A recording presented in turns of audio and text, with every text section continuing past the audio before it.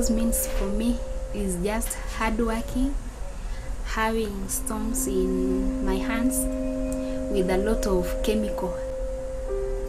That is what rose means for me.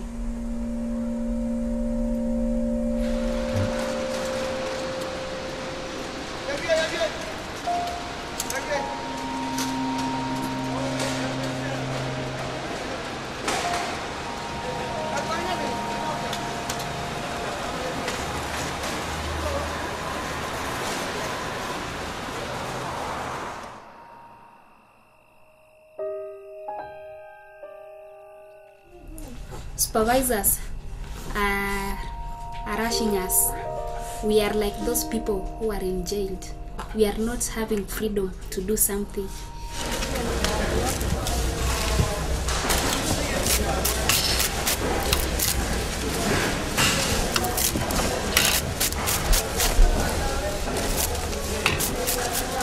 You can look at the television and see the pictures I took of the people, of the sprayers spraying just some meters away from the women cutting the flowers, which is very risky to them. Kwa sababu sasa nimeona sasa nikienda kuandikwa pali pengine ni kifo tu.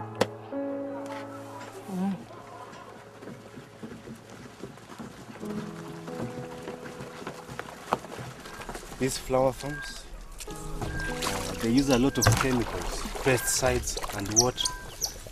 When it has just rained, all these waste chemicals and water find its way in this lake.